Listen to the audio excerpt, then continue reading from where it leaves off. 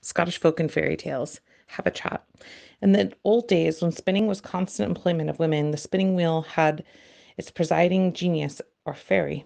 Her border name was Habitrot, and Mr. Wilkie tells the following legend about her. A Selkirkshire matron had one fair daughter who loved play better than work, wandering in the meadows and lanes better than the spinning wheel and the distaff. The mother was heartily vexed at this taste, for in those days no lassie had any chance of a good husband unless she was an industrious spinster. So she cajoled, threatened, even beat her daughter, but all to no avail. The girl remained what her mother called an idle cuddy. At one day, at last, one spring morning, the good wife gave her 7 hints of lint, saying she would take no excuse. They must be returned in 3 days of, and spun into yarn. The girl saw her mother was in earnest, so she plied her distaff as well as she could, but her little hands were all untaught, and by the evening of the second day a very small part of her task was accomplished. She cried herself to sleep that night, and in the morning, throwing aside her work in despair, she strolled out onto the fields, all sparkling with dew. At last she reached a flowery knoll, at whose foot ran a little burn, shaded with the woodbine and red wild roses, and there she sat down, burying her face in her hands. And she looked up. She was surprised to see, by the margin of the stream, an old woman quite unknown to her, drawing out the thread as she basked in the sun. There was nothing very remarkable in her appearance, except the length and thickness of her lips. Only only she was seated on a self-bored stone. The girl rose and went to the good dame and gave her a friendly greeting, and couldn't help but inquire why the lady was so long-lipped. Spreading spinning thread, Mahiny, said the old woman, as she pleased with her friendliness, and by no means resenting the personal remark. It must be noticed that spinners often constantly wet their fingers with their lips, and as they draw the thread through the rock or the distaff. Ah, said the girl, I should be spinning too, but it's all to no purpose. I never do my task. On which the old woman proposed to do it for her. Overjoyed, the maiden ran to fetch her lint and placed it in her new friend's hand, asking her name, and where she should call for the yarn in the evening. But she received no reply. The old woman's form passed away from her among the trees and the bushes and disappeared. The girl, much bewildered, wandered about a little, sat down to rest, and finally fell asleep by the little knoll. When she awoke, she was surprised to find it was evening. The glories of the western sky were passing into twilight gray. Cosleen, the evening star, was beaming with silvery light, and soon to be lost in the moon's increasing splendor. While watching these changes, the maiden was startled by the sound of an uncouth voice, which seemed to be issued from below a self-bored stone close behind her.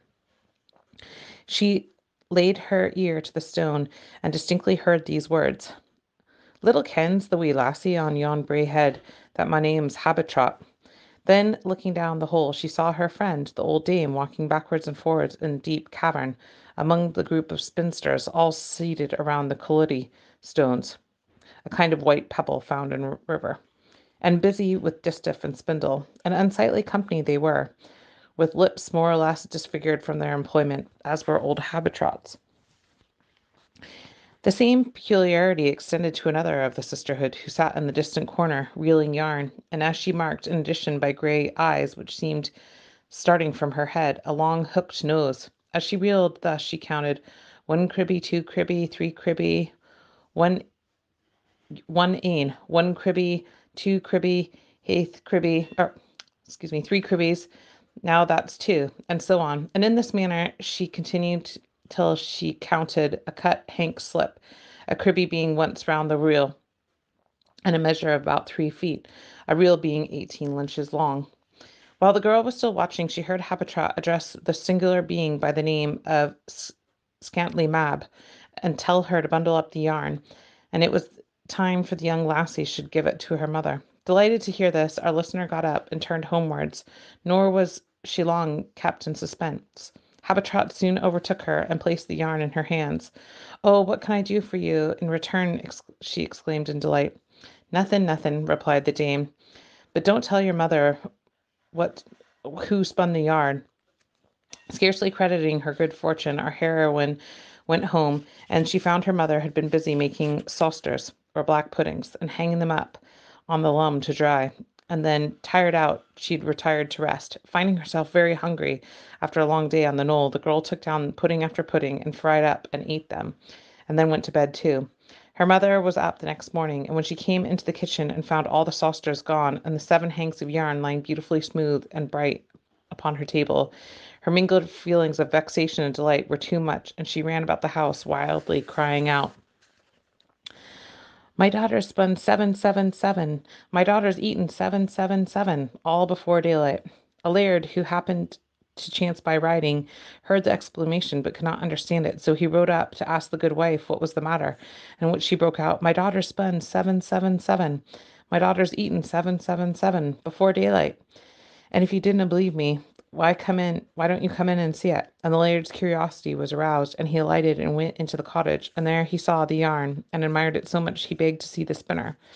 The mother dragged in the blushing girl. Her rustic grace soon won his heart, and he avowed he was lonely without a wife, and so long been in search of one that was a good spinner. So their troth was plighted, and the wedding took place soon afterwards. The bride stifling in her apprehensions that she would not prove so deft at the spinning wheel as her lover expected. And once more old Habitrot came to her aid. Whether the good dame herself, so notable, was as indulgent to all idle damsels does not appear. Certainly she did not fail this little pet of hers. "Bring your bridegroom to my cell," said she to the young bride soon after their marriage. "He shall see what becomes of spinning, and he will never tell tie you to the spinning wheel." Accordingly, the bride led her husband the next day to the flowery knoll, and bade him to look through the self-bored stone.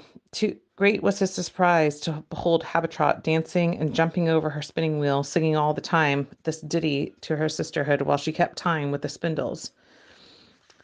"We who live in the dreary den are both rank and foul to see, hidden from the glorious sun that teems the fair earth's canopy. Ever must our evenings lone, spent by the colluding stone, cheerless in the evening grey, while Cosleen hath died away. But ever bright and ever fair are those who breathe in this evening air, and lead upon the self-bored stone, unseen by all, but leave me alone." The song ended with scantly Mab asked Habitrot what she meant by this last line, "unseen by all but me alone." "There is one," replied Habitrot, "who I bid to come here at this hour, and he has heard my song through the self-bored stone."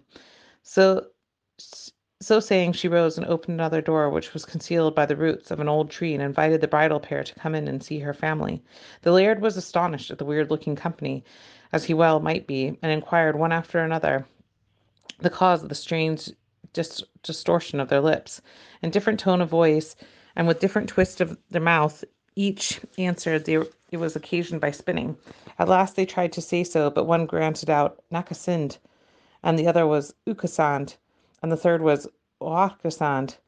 And all, however, conveyed the fact to the bridegroom's understanding, while Habitrot slyly hinted that if his wife